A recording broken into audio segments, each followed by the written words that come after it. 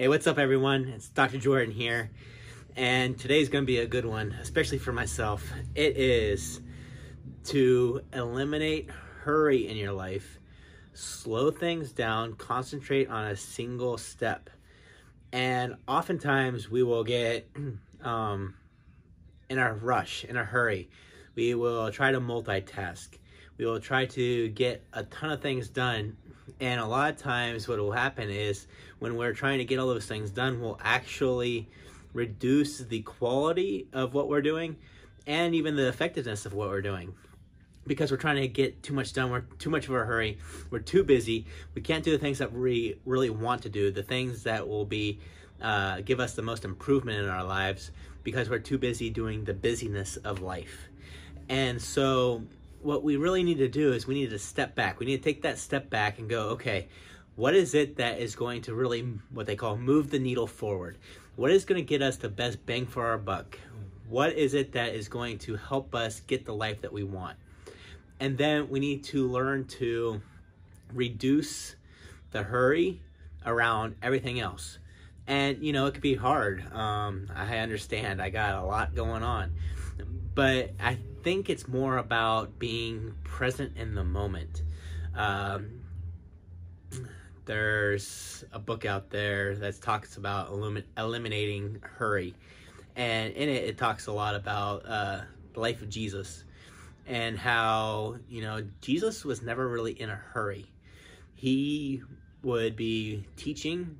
Somebody would come up to him. A good friend would come up and say, hey, one of your friends is dying. You know, he's really sick. He's not going to make it. And Jesus continues to teach. He stays where he is for another couple of days and then says, okay, let's go see them. You know, there's a guy that his daughter's really sick. And so Jesus says, sure, we'll go and see her. But on the way, he stops and talks to people and he preaches. And, you know, there's got to be some sort of frustration in those people because it doesn't really seem like he's in a hurry. But he knows his place. He knows what he's doing. And he doesn't need to hurry.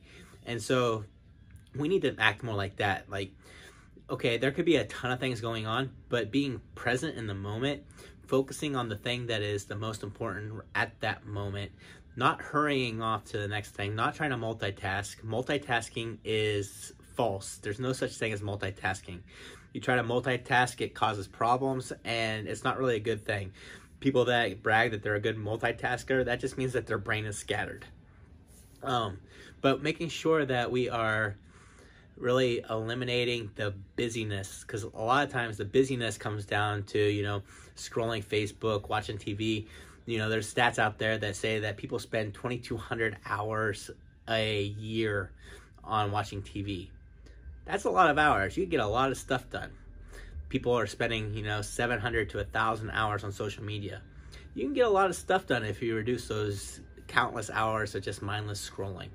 So we can get rid of some of those things, and which will then allow us to reduce the hurry, allow us to focus on the things that are most important, and really be able to give out the best quality in our lives for us and for those that we love. So if you need any help, let me know. I'm here for you. You got this. Dr. Jordan here. Have a great day.